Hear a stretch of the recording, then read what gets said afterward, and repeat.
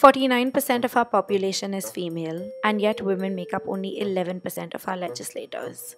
That's less than Saudi Arabia and Afghanistan. Obviously, this needs to change, and it can, with the Women's Representation Bill, which would reserve 33% of elected seats for women.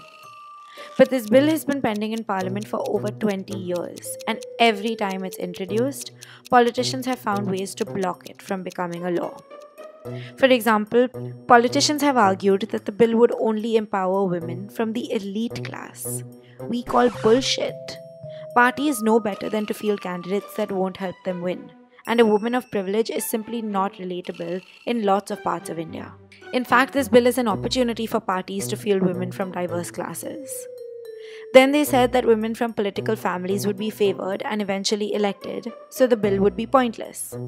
Fair point, but bullshit. Nepotism in politics exists with or without the bill.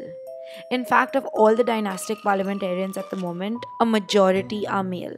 So how about some anti-partiality policies instead? Yeah, we didn't think so. Since we're on the subject of sexism, the bill addresses that too. Instead of pitting a regular male candidate against a regular female candidate, and we all know who'd win in that election, entire constituencies would have to field only female candidates. If it's a constituency's turn to have a female rep, male politicians in that seat wouldn't be able to seek a re-election.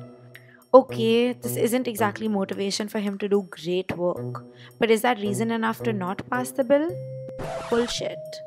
The bill lapses after 15 years, which means every constituency in India has to go through the cycle only once, which is a small price to pay in the grand scheme of things. And for those saying that this would perpetuate the unequal status of women since we wouldn't be perceived as competing on merit, to that we say, we appreciate your concern, but we'll take our representation in Parliament. Thanks. A gender divide doesn't exist only in legislature. It exists in finance too. Watch our video about it here.